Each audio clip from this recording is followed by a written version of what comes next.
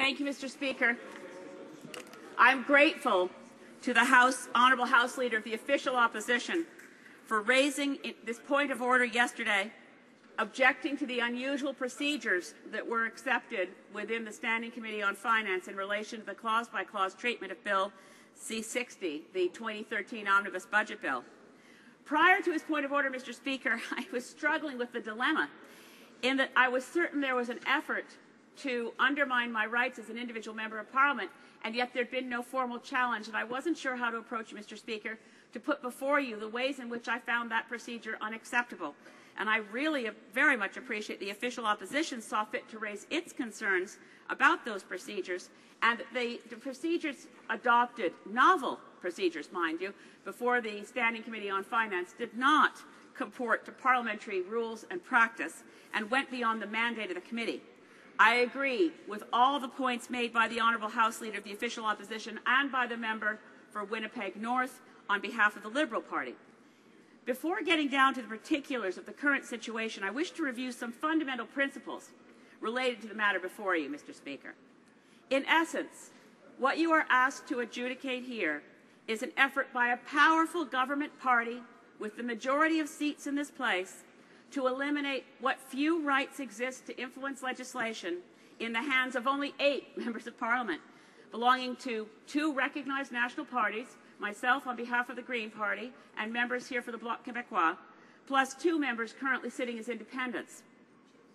Within this group, the government party's efforts are aimed only at the Green Party and the Bloc Québécois. We are the only members to have submitted amendments at report stage in the 41st Parliament. The appropriate balance between the majority and minority in proceedings of the House is, as Speaker Milliken noted, a fundamental issue. And Mr. Speaker, I'm going to be providing the written copy of this presentation to you so that I will not have to read out loud all the citations. But the following passage is very apt. Although Speaker Milliken was dealing with a situation with a minority parliament, the issues before him of balancing the rights of the minority and the majority are the same. And I quote from Speaker Milliken's ruling of March 29, 2007. Quote, "At the present time, the chair occupants, like our counterparts in House committees, daily face the challenge of dealing with the pressures of a minority government. But neither the political realities of the moment nor the sheer force of numbers should force us to set aside the values inherent in the parliamentary conventions and procedures by which we govern our deliberations." Quote, continuing, "Unlike the situation faced by committee chairs, a speaker's decision is not subject to appeal. All the more reason, then, for the chair to exercise its awesome responsibility carefully and to ensure that the House does not, in the heat of the moment, veer dangerously off course. The Speaker," continuing the quote, "must maintain and must remain ever mindful of the first principles of our great parliamentary tradition, principles best described by Jean-Georges Bourrineau, clerk of this House from 1890 until 1902, who described the principles thus, quote, to protect the minority and restrain the improvidence and tyranny of the majority, to secure the transaction of public business in a decent and orderly manner, to enable every member to express his opinions within those limits necessary to preserve decorum and present unnecessary waste of time, to give full opportunity for the consideration of every measure, and to prevent any legislative action being taken heedlessly and upon sudden impulse." And there, Mr. Speaker, I close both the inner quote of former Clerk Bourrineau as well as Speaker Milliken's citation of it. As I noted yesterday, in particular in your ruling related to the member from Langley's point of privilege, you said, quote, "An unquestionable duty of the Speaker is to act as the guardian of the rights and privileges of members and of the House as an institution." And you cited with approval these words from Speaker Fraser, quote, "We are a parliamentary democracy, not a so-called executive democracy, nor a so-called administrative democracy." The last quote is from your ruling of December 12, 2012, which bears directly on the matter at hand. In that ruling, you dealt with an objection raised by the Honourable Government House Leader to, inter alia, my presentation of amendments at report stage. The Honourable Government House Leader presented a proposal that all my amendments at report stage should be grouped, and one motion should be selected as a quote-unquote test motion. Only if the test motion was adopted would any of the other amendments be put to the House. Your ruling was clear, Mr. Speaker. You cited House of Commons procedure and practice at page 250, quote, "It remains true that parliamentary procedure is intended to ensure that there is a balance between the government's need to get its business through the House and the opposition's responsibility to debate that business without completely immobilizing the proceedings of the House." And you added, quote, "The underlying principles these citations express are the cornerstones of our parliamentary system. They enshrine the ancient democratic tradition of allowing the minority to voice its views and opinions in the public square, and in counterpoint of allowing the majority to put its legislative program before Parliament and have it voted upon." Close quote. You ruled then, Mr. Speaker, that my amendments at report stage on Bill C-45 could stand and be put to a vote in the House. You also set out some circumstances which would provide a potential procedure to provide me and other members in my position with a fair and satisfactory alternative to amendments at report stage. In my view, Mr. Speaker, the Government House Leader is now attempting to do indirectly that which he could not do directly. It puts me in mind of the finding of Mr. Justice Dixon in that landmark Supreme Court case of Amex Potash, in which Mr. Dixon said, quote, "To allow monies collected under compulsion pursuant to an ultra-virus statute to be retained would be tantamount to allowing the provincial legislature to do indirectly what it could not do directly, and by covert means to impose illegal burdens," unquote. I again underline that as the Honourable Opposition House Leader has put before us, the actions of the Finance Committee were ultra-virus, and the whole effort here is to do indirectly what they can't do directly. Speaking of the Conservative Party efforts to suppress the rights of minority members. It offends principles of fairness to use the superior clout and power of a majority government to crush the few procedures found within our rules and traditions which I, as an individual member, have a right to recourse. It is clear that the effort being made by the Finance Committee on Bill C-60 is a continuation of the strategy by stealth of the Government House Leader's efforts to foreclose democratic rights of members, which was attempted in November of last year. For the remainder of my argument, I would like to canvass, Mr. Speaker, two areas of facts that are relevant to the specifics of the question before you. One, was the procedure adopted by the Finance Committee in conformity to your ruling of December 12, 2012, and have the amendments I have put forward in the 41st Parliament offended the rules by failing the tests of, quote, repetition, frivolity, vexatiousness, and unnecessarily prolongation of report stage, unquote. Dealing with the second point first, Mr. Speaker, I have moved amendments at report stage on the following bills, and I'll tell you how many amendments per bill. Bill C-10, 36 amendments. C-11, 11 amendments. C-13, 1 amendment. C-18, 3 amendments. C-19, 3 amendments. Bill C-31, 23 amendments. C-316, 5 amendments. C-38, 320 amendments. C-37, 1 amendment. C-43, 21 amendments. C-45, 82 amendments. What is immediately obvious is that the number of my amendments was directly proportionate to the legislation proposed by the government. Only on the two omnibus budget bills, C-45 and C-38, and the omnibus crime bill, C-10, did I propose a relatively large number of amendments. There were many amendments because the omnibus bills involved changes to multiple laws in a dramatic and transformative fashion. The amendments I proposed were all serious. None were frivolous. They were not of the kind, for example, put forward by the opposition of the day to the Nisga'a Treaty, in which multiple amendments were mere changes of punctuation with the goal of slowing passage of the Nisga'a Treaty.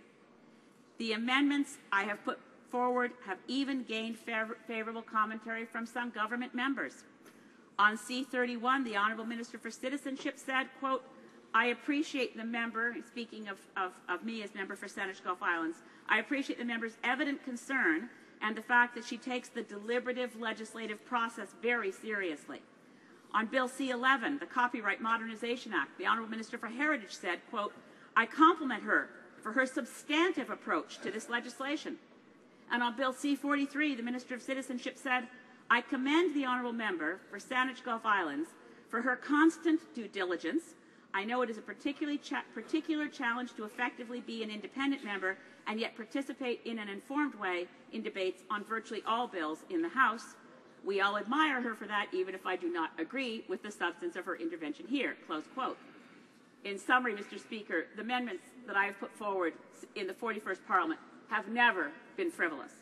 Were they designed to slow passage? Not at all.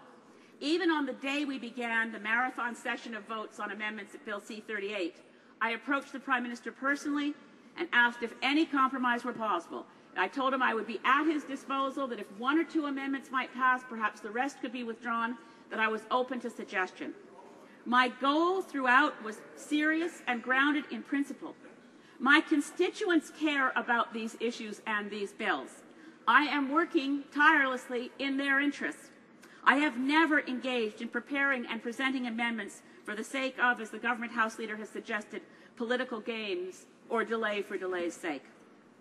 Having worked in the Mulroney government and in public policy work in Ottawa dealing with federal governments and federal ministers and federal laws since 1978, I have personal experience with what used to be the normal approach to legislating in the Parliament of Canada. This particular administration is the only one in our history to enforce rigid discipline on its members in legislative committees.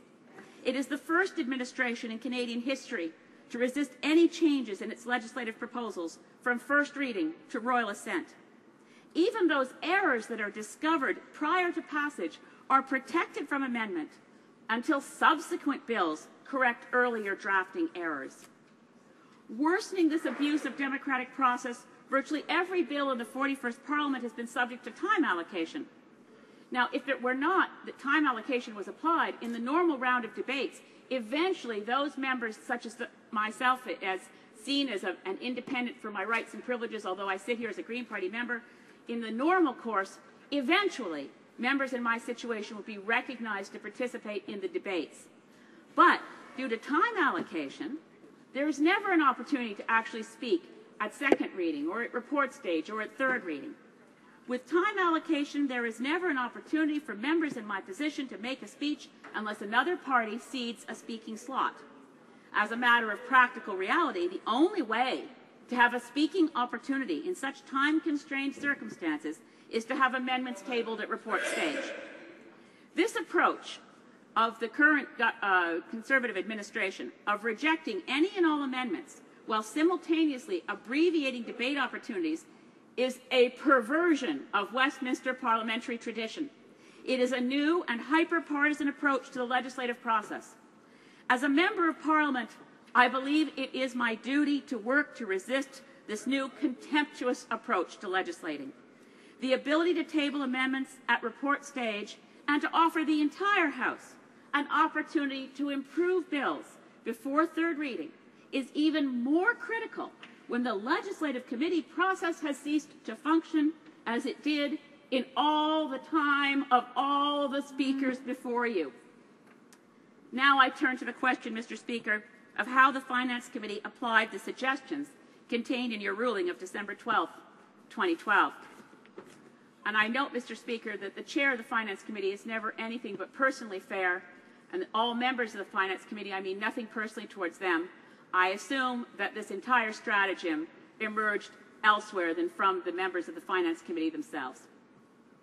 I note that you suggested, Mr. Speaker, that there are, quote, opportunities and mechanisms which are at the House's disposal to resolve these issues to the satisfaction of all members in a manner that would balance the rights of all members. Members need only remember that there are several precedents where independent members were made members of standing committee. Those are all quotes from your ruling in December, Mr. Speaker.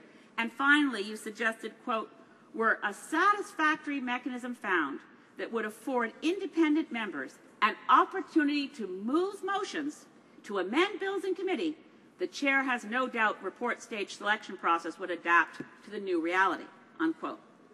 From these comments, Mr. Speaker, it is clear your direction suggested that an effort be made to engage members with rights of independence to enter into a discussion about how arrangements could be reached that were, in fact, satisfactory. To be, quote, satisfactory to all members, unquote, your ruling implicitly requires that the suggested opportunities and mechanisms be discussed and accepted by all concerned. Further, you suggested that temporary membership was possible, and further, that members should be able to, quote, move motions, close quote. Mr. Speaker, none of that occurred. I am attaching to a written copy that I will provide to the table all the correspondence between myself and the chair of the Standing Committee on Finance. There was, as you will see, no discussion or offer of cooperation. The quote-unquote invitation contained in the letter of May 7th, 2013, left no room for discussion. The attached motion of the committee was supported only by the Conservative members of the Finance Committee, but not by the official opposition nor the Liberal Party members. The letter, and particularly the motion itself, had the tone of a unilateral ultimatum. My response was to ask for temporary committee membership for the duration of clause-by-clause review. This request was rejected in the letter of May 24th, 2013. As the various sections of Bill C-60 had been distributed among several committees, I attempted to attend all the hearings relative to my amendments. But committees were meeting at the same time in different locations throughout the parliamentary precinct, making it impossible to get to each one of them. I did attend meetings of the Industry Committee, the Finance Committee, and the Foreign Affairs Committee prior to clause-by-clause. I asked for permission to ask witnesses questions and was denied in the Finance Committee, and I was denied in the Foreign Affairs Committee. I was allowed to pose questions in the Industry Committee in a 3-minute opportunity. To be blunt, Mr. Speaker, my opportunities were not close to equivalent to members of those committees. On Monday, May 27th, 2013, as requested by the Finance Committee, I complied with the committee and attempted to cooperate. I submitted my amendments and attended clause by clause throughout the meeting of the committee on Tuesday, May 28th, 2013. I asked for time to present my amendments, 11 in total. I was given half as much time as my colleague from the Bloc Québécois. I was allowed 1 minute per amendment. He was allowed 2 minutes per amendment. I attached the answers from all these discussions to abbreviate the recitation of the facts here. I prefaced my presentation of amendments with a statement that I had not asked for this quote-unquote opportunity nor invitation, and that while I was attempting to cooperate, it was without prejudice to my rights to submit amendments at report stage. Each time I was given the floor for 60 seconds, I repeated that my participation was without prejudice to my rights to present amendments at report stage, when I have the right to move my own amendments, speak to my own amendments, answer questions about my amendments, and at report stage I have the right to vote on my amendments. I also supported the point made by the honourable member from Parkdale High Park that, quote-unquote, inviting independent members to committee, in her words, quote, does not conform with parliamentary procedure in that only the House of Commons can appoint committee members, close quote. I noted that I did not have an equal opportunity to present my amendments. This observation was compounded as we went through clause by clause. On 2 occasions, members of the committee suggested amendments to my amendments. I was not allowed to comment on those suggestions. On 1 occasion, a member of the government benches disagreed with a point I made, but I was not allowed to reply. On another occasion, the NDP members misunderstood the impact of my amendment, but I was not allowed to explain. I was not allowed to move my amendments. The motions were deemed moved. I was not allowed to vote on my amendments. As noted, I was not allowed even the ability to participate in discussions about my amendments. There is no way, Mr. Speaker, the word satisfactory can be so twisted of meaning as to apply to the set of circumstances to which I was required to submit. It is a principle of fairness and natural justice that an opportunity that cannot be used is no opportunity at all. When one considers the circumstances in which speakers have ruled that members did not have an adequate opportunity to submit their amendments, it is clear that this imposed process before the Standing Committee on Finance falls far short of the mark. For example, Mr. Speaker, in 2001, Speaker Milliken ruled that where a member was on two committees and had difficulty getting to the meetings, he could move amendments at report stage. Speaker Milliken wrote, quote, "The member maintains that he sits on two committees, both of which were seized with bills at the same time, and therefore had difficulty in moving his amendments. The chair will give the benefit of the doubt to the member on this occasion." In a situation where a member of a recognized parliamentary party attended the clause by clause of the committee, but was not an official member of the committee, Speaker Milliken allowed that member's amendments to be presented at report stage. He noted, quote, "Of course the chair recognizes that our parliamentary system is party-driven and that the positions of the parties are brought forward to committees through its officially designated members. The chair also recognizes that some members may want to act on their own." Underscoring this, Mr. Speaker, what an example. A member of a recognized party with rights to participate in standing committees chose to be in the meetings in clause by clause, could have handed that member's amendments to another member of his party and asked them to be submitted, but the Speaker of the House supported the right of that member to amendments at report stage because he was not a committee member. I was a long, long way from the rights of that member of a recognized political party sitting in that committee back in 2003 when Speaker Milliken allowed that member's amendments at report stage. Mr. Speaker, the right of a member to actually move the amendment to committee cannot be perverted through the expedient measure imposed by a majority party of demanding all amendments of an independent member be submitted. Deny that member the right to move the amendment, speak to the amendment other than in an inadequate, perfunctory fashion, debate or defend their amendments, have no opportunity to speak to other amendments, and deny the member any chance to vote on their motion. There may well be some way to accommodate members of Parliament in my position, but clearly this experiment on Bill C-60, a clause by clause in the Finance Committee, is not acceptable. To accept it now, Mr. Speaker, and disallow rights of members of Parliament in the position of independence to submit amendments at report stage will be to create a precedent that fundamentally abuses our foundational principles of Westminster parliamentary democracy. Mr. Speaker, I urge you to find in favour of the point of order put forward by the Honourable House Leader of the official opposition and to set aside the treatment of myself and the member from the Bloc Québécois and allow us to submit amendments, move amendments, debate our amendments, and vote on them on Bill C-60 at report stage. Thank you, Mr. Speaker.